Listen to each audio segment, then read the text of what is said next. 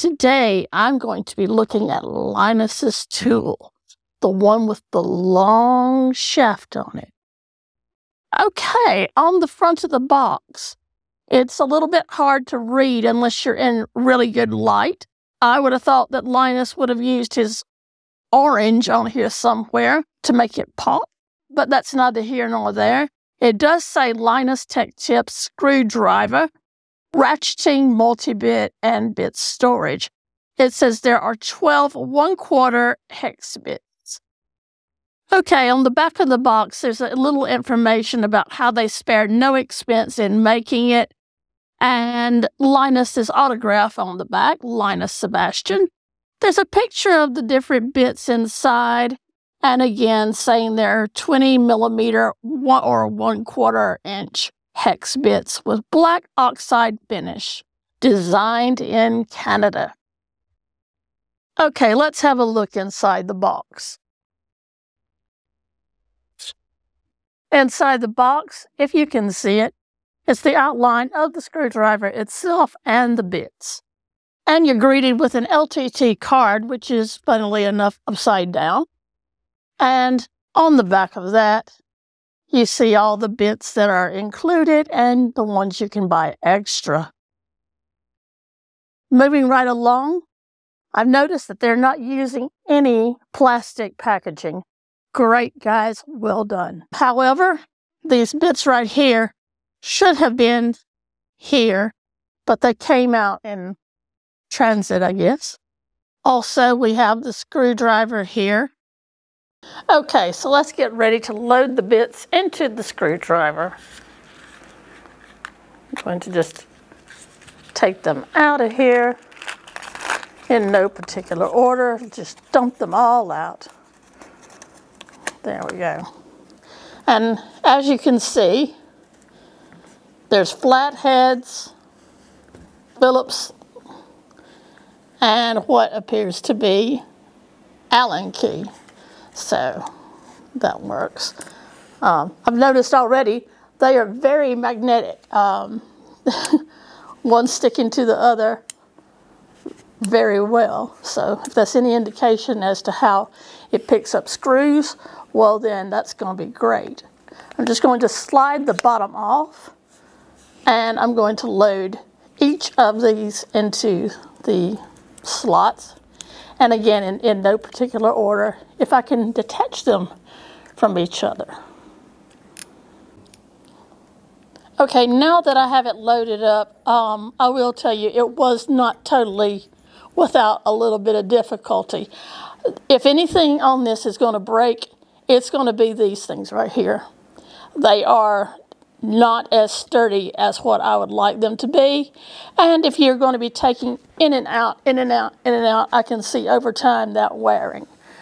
But I'm going to push that right back up in there, and hey ho, it goes nicely. I will say this about it. Linus has bragged about this having the perfect grip on it. And I like Linus, I really do, so don't think I'm bashing his stuff here. But to me, it is not the perfect grip. I have a rather small hand, and it fits a little bit awkward in my hand. It's a little bit too thick. And yeah, I said it. It's a little bit too thick, Linus. Sorry, mate. But yeah, it's a little bit awkward in my hand. But we will see how I do with it when I actually use it in practice.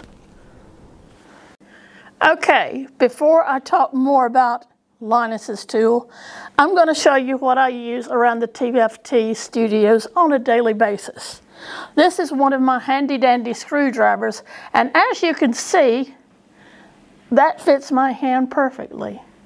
And this is not a special screwdriver. It's a 5-pound from Dollar Tree special. It is nothing special to it. This one is a draper tool. It's for when I go and work on laptops and things like that, or something that has a much smaller screw. And again, it fits my hand nicely. Moving right along. Linus's Okay, I can see that a man might be able to function very well with it, or someone with large hands like my husband has. But again, I hold it and it's just really hard to grip for me with small hands. And when I reach up and I try and use the pivoting action here, it's just really hard to hold on to it. As you can see, I can barely grip the screwdriver, and then I'm trying to work with this, and it's just really awkward, and that disappoints me to no end because I was really looking forward to using this. So, how could it be made better? Okay, first of all, I don't design tools. I use them. So, that being said, I know what's comfortable. I know that this regular screwdriver grip is comfortable. And if they could implement something like that on the Linus tool, it would be a lot easier for me to use. Because right now, that's just a wee bit large. And trying to work with the shaft is, well, just a bit all over the place. It's just, that's not happening for me. And if I used, let's just say, a ratchet action on this one, I could grip it just like this, work like that. So basically, if they could streamline it just a little bit, I think they would have a better product. Okay, so to my point of view, first things first, this is the first time I thought I'd be evaluating another man's tool, but here we are. So one thing to note, it is well balanced, so it balances well in my hand, good weight as well.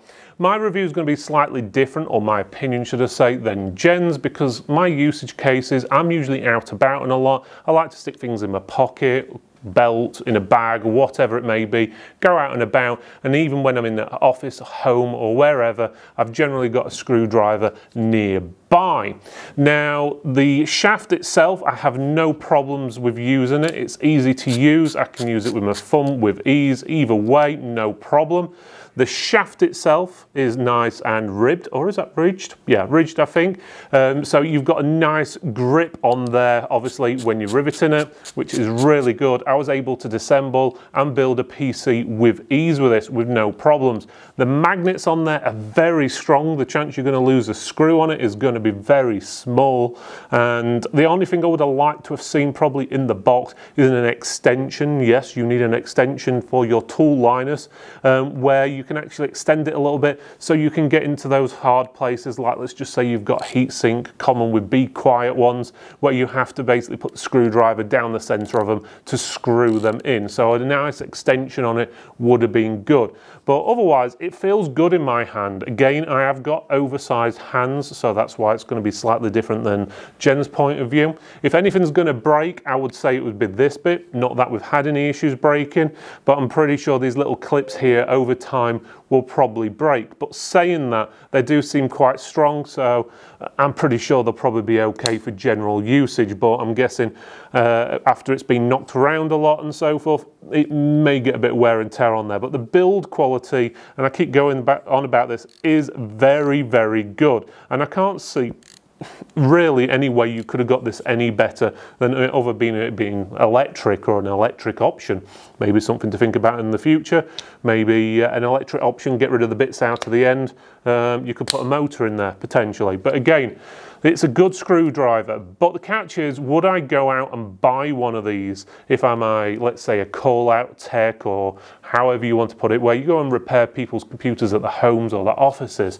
Now, I can see where it'd be handy, but the problem is I can also see a disadvantage of it. If I'm going out and about a lot, there's a good chance I'm going to lose this at a customer's house. It could really need some sort of Wi-Fi tag in there or something like that from a well-known company so we can track it to keep hold of it. But due to the price, it is quite handy. If I'm usually going out and about, I will take a cheap pack of screwdrivers, not because they're the best in the world, but if I lose any, it's no big deal. Where if I lost this, I'd be going, oh damn, I've lost this. It took me 2 months to get it here after ordering it, and now I've got to wait another 2 months if I want another one.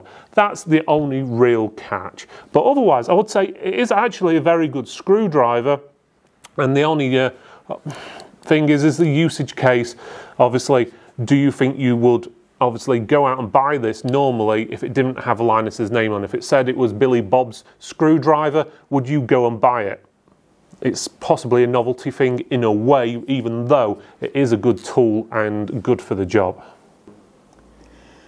So, well, what did I like about it? Well, first of all, the magnetic tips are second to none. I've got to say that. I was very impressed with that. It is made of very good quality materials. This is not likely to wear anytime soon. If I try and make it wobble, very little wobble on it. So that's great.